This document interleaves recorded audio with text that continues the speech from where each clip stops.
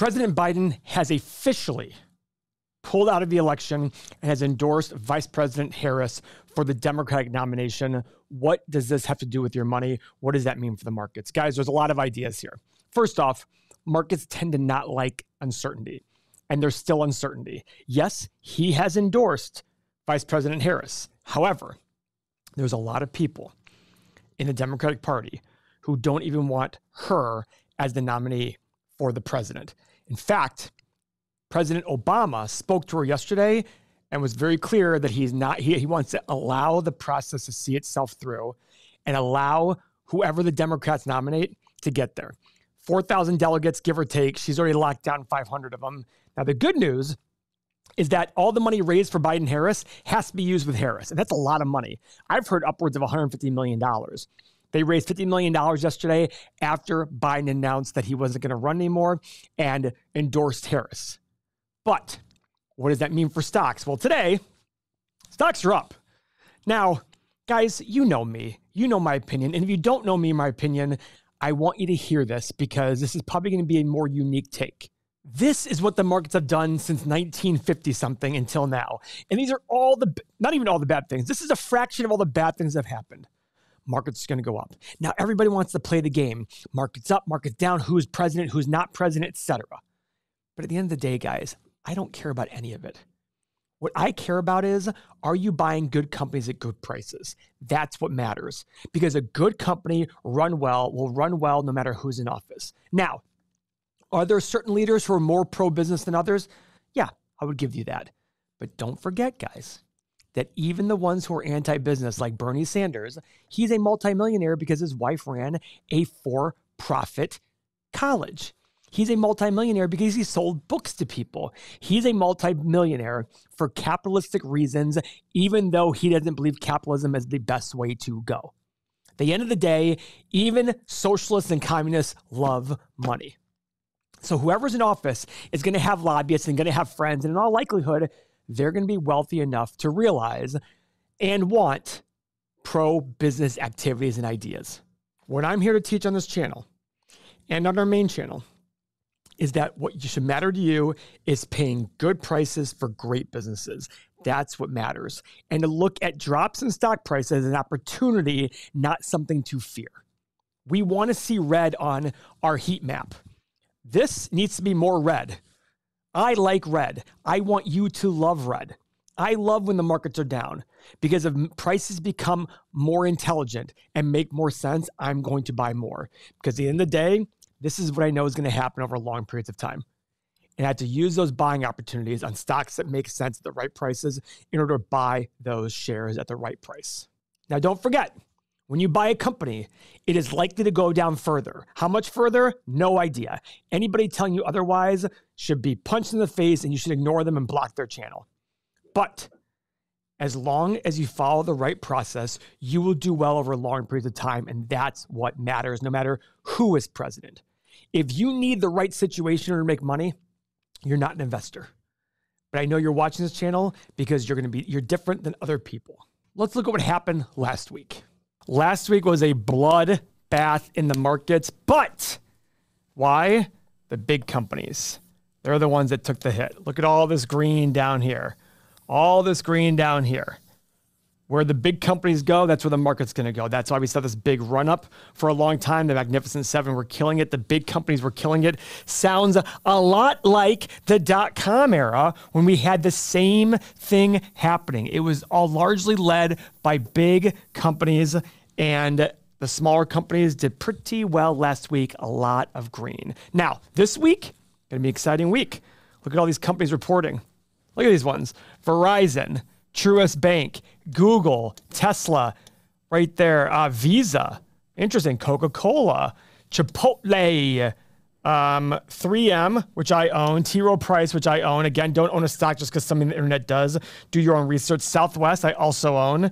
So Southwest is funny. There's that meme recently that they didn't get affected by the shutdown in technology the other day because their computers are from 1993.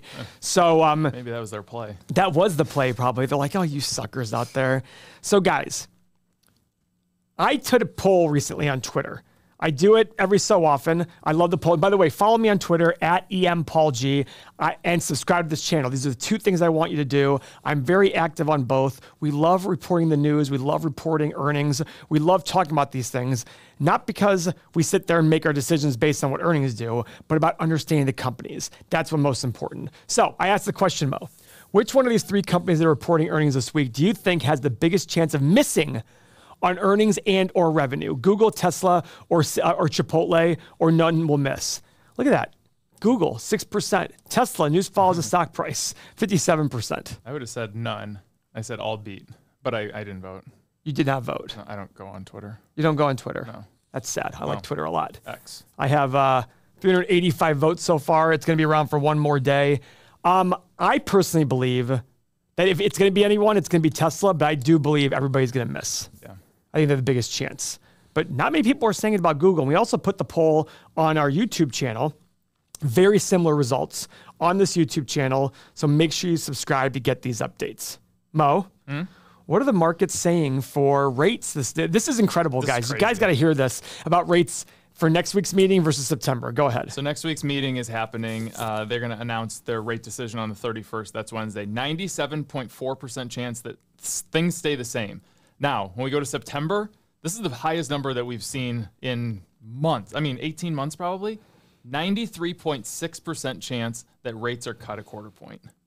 That's at the September 18th meeting. Yeah. Listen. Wow. People are begging for a rate cut. Mo, have we completely... Go ahead. Why? Well, I mean, listen, in fairness, inflation and core inflation are on a steady state decline. Powell has said very consistently, though, and the question is, will he hold to his word? He has said, I'm not going to cut rates until I feel that inflation is definitely on the downward trend. Yeah, he even said it last week.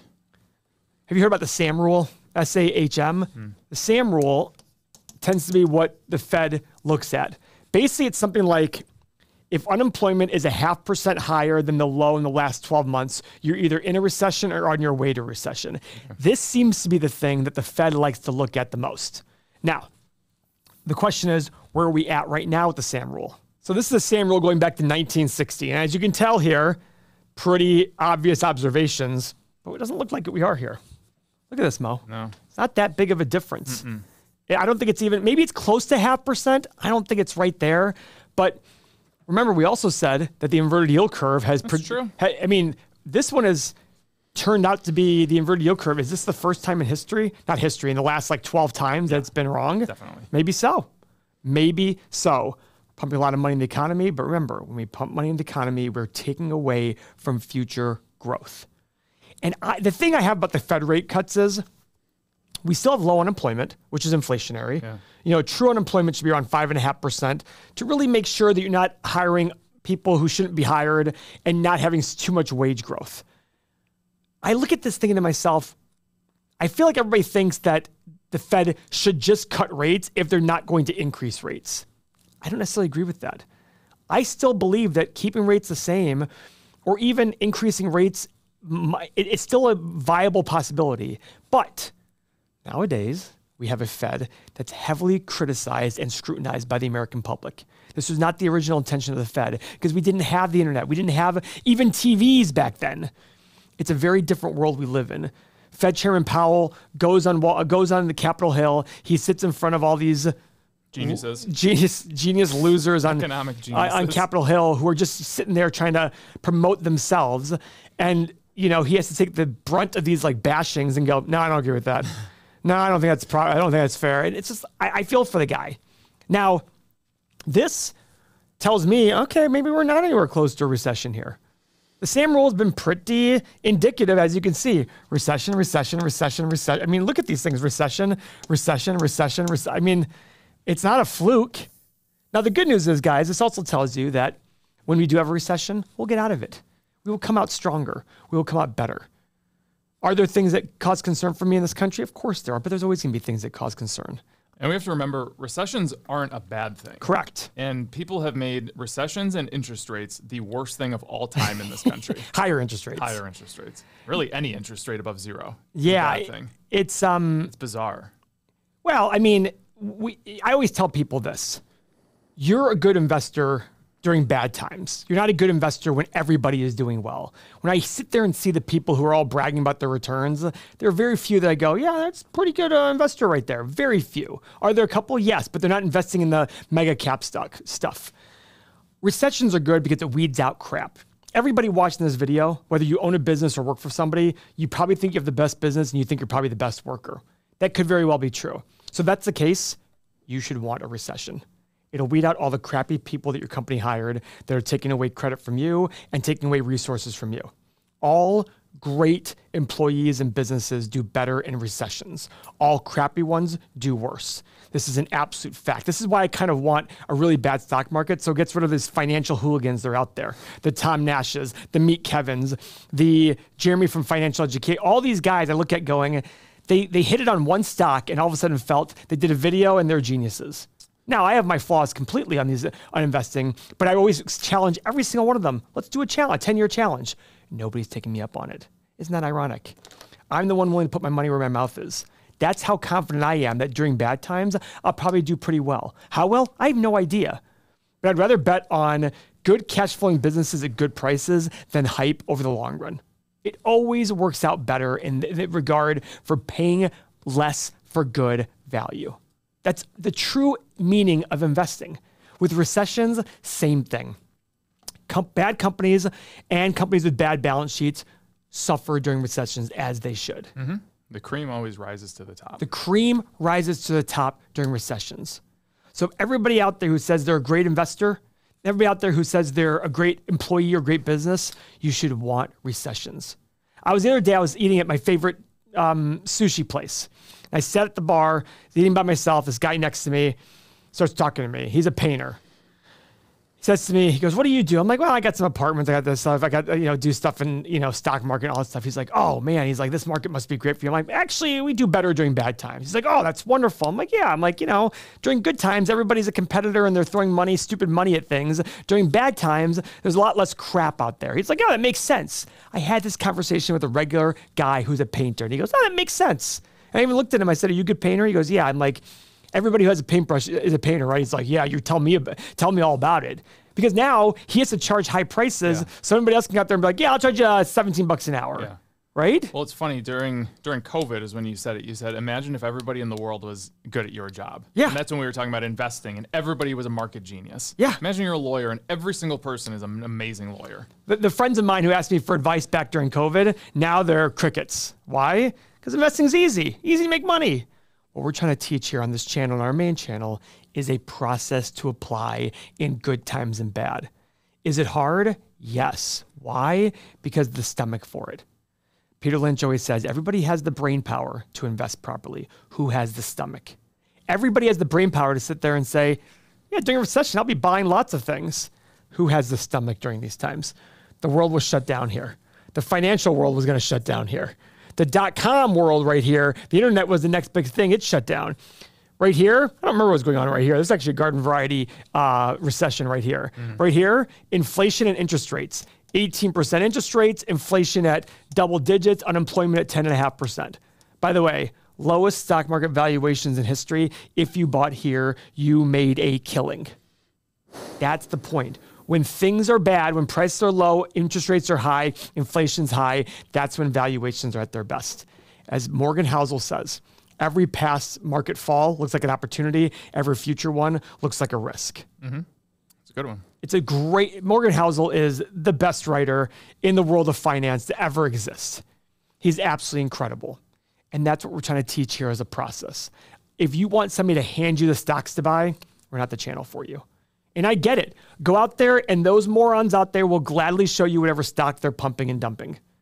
But if you want to learn a process that I explain using the stocks I've bought, I want you to disagree with me. You need to disagree with me. I disagree with people, but you need to apply these principles. These principles are tried and true and they work. You apply them to your own investment world.